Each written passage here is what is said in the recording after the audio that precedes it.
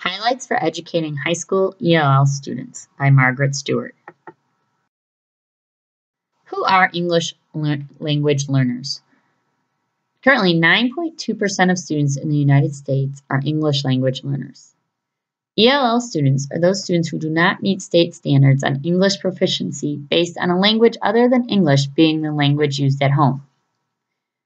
Adolescent newcomers are one group of ELL students who enter U.S. schools between grades 6 and 12.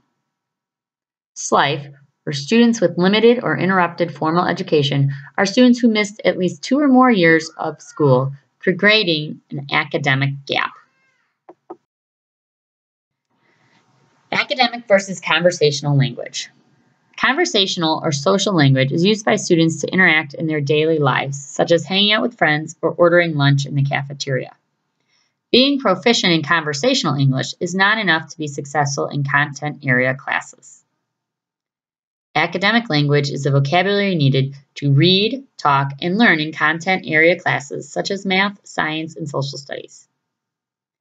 Academic language skills can include understanding word complexity, understanding sentence structure, syntax, knowledge of vocabulary found in textbooks but not used in conversation.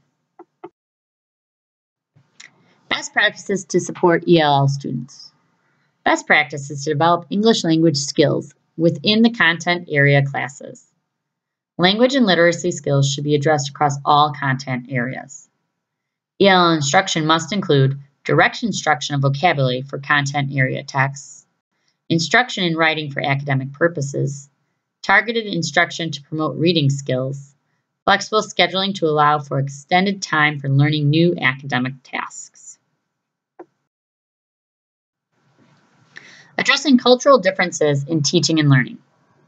American schools tend to focus on being able to use information from text, while foreign schools tend to focus on life experience to build knowledge. American schools are often individualistic, focusing on individual accountability.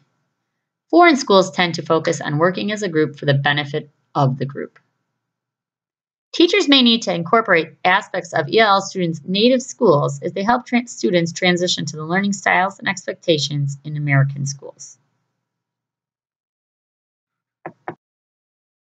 Looking past stereotypes and negativity. Teachers need to look at each student as an individual, not look at their race or ethnicity. Being an English language learner student is not a mark of lower intelligence. English proficiency refers to one assessment of English skills. It is not a reflection of content knowledge or ability. Students and staff should focus on strengths and the skills that they bring to the classroom. It is the responsibility of the entire staff, not just ELL teachers, to educate and welcome ELL students to the greater school community. Thank you.